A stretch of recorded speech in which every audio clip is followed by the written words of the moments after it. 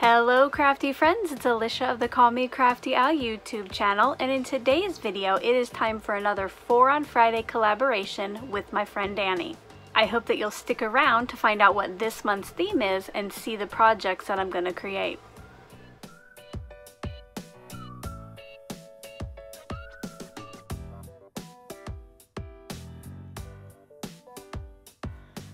Thank you so much for stopping by today. If this is your first time to my channel, I hope that by the end of this video, you'll be inspired to click on that subscribe button below and maybe even tap on that bell for notifications.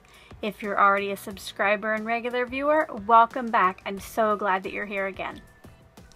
Like I mentioned in the intro, it is time for another 4 on Friday collaboration with my friend Danny. If you're new to my channel, each month my friend Danny and I get together and pick one technique, tool, or product and create 4 projects using it, just to show you how you can stretch your supplies. I participate with a video here on my YouTube channel, and Danny participates with a blog post. I do have her blog post for today linked below, so make sure when you're done here you go check it out and leave her some love. In past months, we have used the wreath builder and buttons and brads and a single stamp set, stuff like that, to create 4 projects. If you're interested in seeing any of those past videos, make sure to check my link in the description box below. For June, we decided that we would use one sketch and create 4 projects using it as inspiration. For our sketch this month, we will be using the October 2019 Sheetload of Cards sketch. This was originally a Z fold, but I'm sure that we'll both be using it in different ways than that.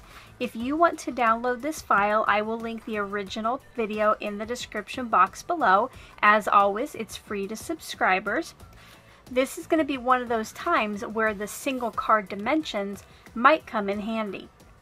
Once I start the process portion of today's video, I will go to a voiceover. If I leave you with any questions, make sure to leave those in the comment section below. Let's get crafty! For my first project, I got out some Gina K Designs ink spots, her new wreath builder, and one of her wreath builder stamp sets. I also got out my Versamark ink, my Detail Gold embossing powder, a Papertrey ink stamp set, one of my top fold card bases, and a couple pieces of colored cardstock. For project number 1, I am going to be creating a card with a wreath as the focal point. I got out my new Gina K Designs wreath builder template, and she has redesigned these so they come with this template or this piece for the center, and there are circles etched in there so you can see exactly where around the circle or around the wreath your stamp will go depending on where you place it. I want this butterfly stamp to eventually go into the wreath in the center, so I placed that where I thought I might like it, and it was centered on about the 5th ring in, so that is when I placed all of my wreath elements, what I focused on going around or where to place them. I won't bore you with too many of the wreath building details. There are lots of other videos out there that focus on that, but I will let you kind of watch me just a little bit as I build the wreath.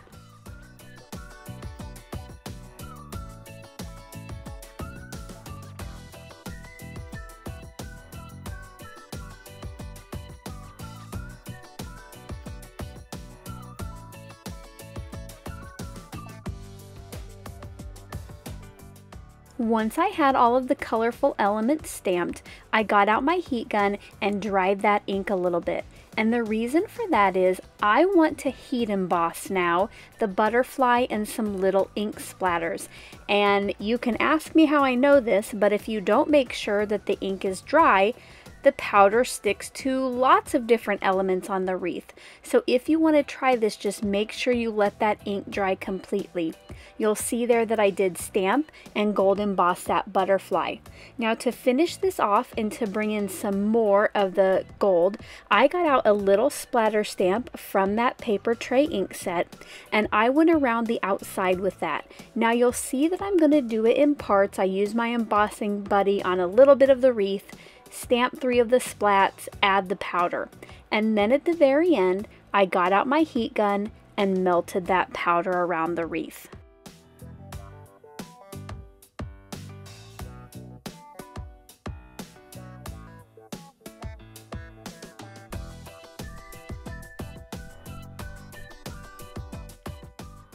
For my sentiment, I got out this Momenta stamp set, and I will be stamping hello. I'm going to do the same thing, stamp it in Versamark and heat emboss with the gold detail embossing powder.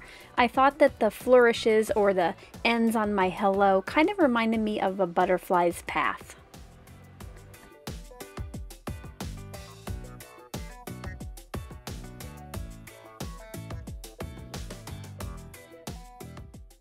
To tie in with the gold on the focal point, I decided to mat this piece on a scrap of gold cardstock I had. I just adhered it down and then trimmed so there were even borders all the way around. And now it's time to start assembling this card.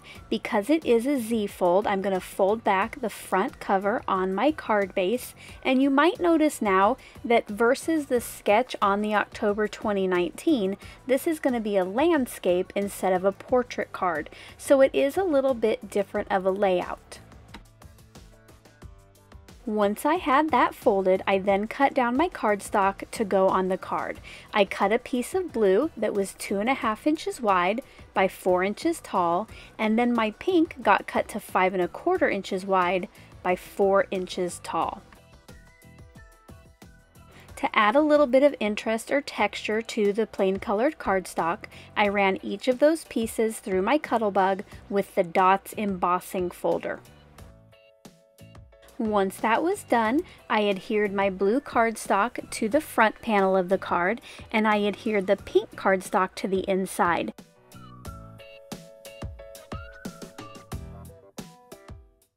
Next, I put adhesive on the back of a 3 3/4 inch square piece of cardstock and adhered that to the center of the inside of the card. This is where I can write my personal message. The final step was to get the focal point adhered on the front. Now, because this opens and you don't want to stick your focal point to the inside of the card, I did kind of mark where the adhesive would need to stop, and it's about halfway in there, and then I got that placed down. And here's a look at the final card.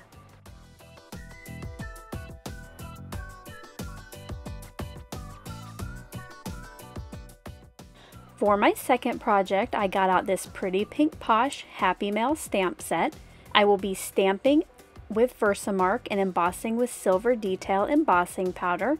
I also got out an oval Spellbinders die for my focal point. Off camera, I pre-cut and folded all of the pattern papers and cardstock that I would need for this card. For the focal point on this card, I'm going to be using 2 different stamps from the set, the Cute Little Birdie and the You've Got Mail Sentiment. I want to make sure that they're going to fit within that oval die cut, so when I arrange them on my Misty, I place the die cut in there and just make sure that everything will be nice and centered. Before I stamp, I rub my embossing buddy on there, and then I'm just going to stamp, pour the powder on there, and heat set it with my heat gun.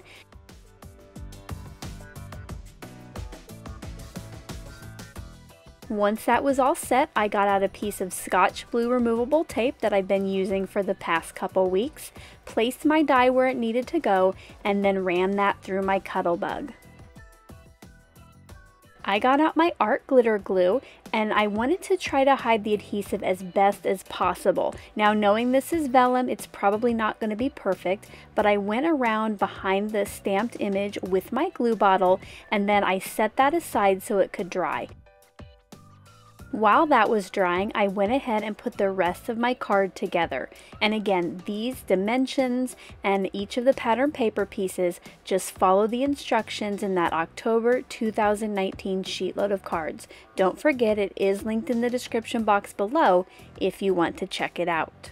By the time I had the pattern paper pieces on the card, my focal point was dry. I got out a piece of vellum and matted my focal point with that, and then again I added adhesive just to the back left side of this and placed it on the front of the card. This is just another little scrap of white cardstock that will get hidden behind the focal point for that personal message inside. Before this card is finished, I did get out some of my silver glitter dots from Elizabeth Craft Designs. Originally, I placed 5 in kind of a wonky pattern, but then I decided I didn't like that, so I just placed them around the edge of that vellum oval. And here is a close-up look at the card.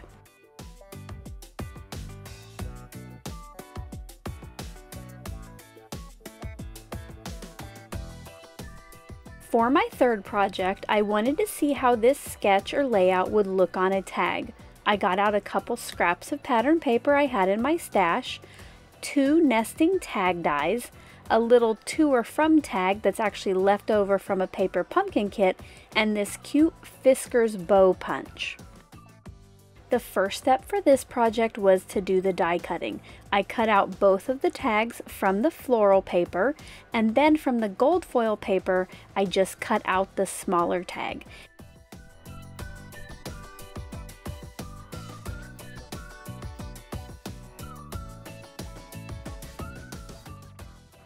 Next, I sliced each of the smaller die cuts in half, and because the plastic bar to hold down the pattern papers would have interfered with my fingers, I used that scrap of Scotch glue removable tape to hold that pattern paper in place while I cut it.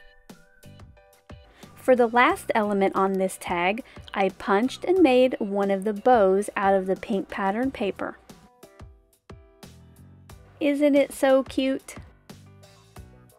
Now that all of the pieces were ready, it was time to start assembly. I added adhesive to each of the small half tags and placed those so there was an even border around the outside edges and the middle. Once that was placed down, I added the to and from tag, and then with some more little glue dots, I added my bow to the top to cover the hole that was already punched in that little tag. Once that was done, I brought in my crocodile and added a hole in the tag. Now, I didn't want that extra pink to be at the bottom, so I just trimmed that off, and here is a look at the final piece.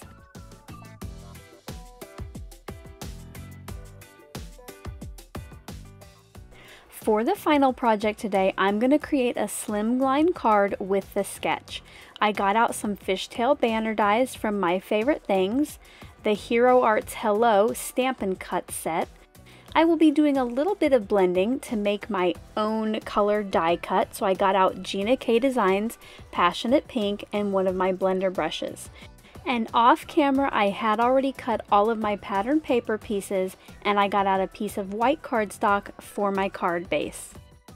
To create my slimline card, I'm going to cut the piece of cardstock so it's 7 by 8.5, and then I fold it in half for a finished size of 3.5 inches wide by 8.5 inches tall. Now this does fit in a regular number 10 or a business size envelope. To fit the sketch or the layout, my green pattern paper is 3.25 inches wide by 8.25 inches tall, and both of my pattern pieces are 1 7/16 inches wide by 8 inches tall. Since those were all ready, I started to put my card front together. The green pattern paper piece just got laid down right on the front, and then I placed each of those pattern paper strips so again there was an even border on the outsides and between the two pattern papers. Because I wanted my die cut hello to match the ink from my stamp sentiment and I didn't have any cardstock in that color, I made my own. I got out my blender brush and that Gina K Designs ink spot, and I just colored the bottom portion of the cardstock just so it would fit around the hello die cut. Once that was done, I then cut that out, and you'll see here I have a custom color die cut. Next, I chose 2 sizes of those Fishtail banner dies. I cut the larger one from the green pattern paper and the smaller one from the white cardstock. Next, it was time to stamp my sentiment. The hello die cut I paired with the You Brighten My Day stamp from the Stampin' Cut set. The great thing about the Misty is you can kind of play around with the orientation, and then because you pick it up with that door, that stamp is going to stamp exactly where you want it to. Once again, I got out my art glitter glue, and the fine tip on this bottle makes it perfect to adhere these delicate die cuts. Once I had adhesive on the back of that, I placed it onto my die cut fishtail and set that aside to dry. To add some dimension to the card, I got out my big blue roll of foam tape and I added 3 strips of foam tape to the back of the larger green die cut. I pulled that release paper and then centered this piece on the card front. By that time, my sentiment strip was dry, so I added adhesive to the back and centered that onto the green die cut. The final step was to add a little bling. I placed 3 clear gems on the front of the card, and here is a close-up look.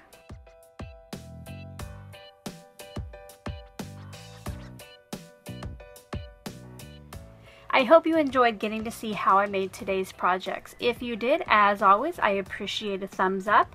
Now don't forget to go visit Danny's blog post. Until my next video, I hope you're all having a crafty day. Bye-bye. Thank you so much for taking the time to watch all the way to the end of the video.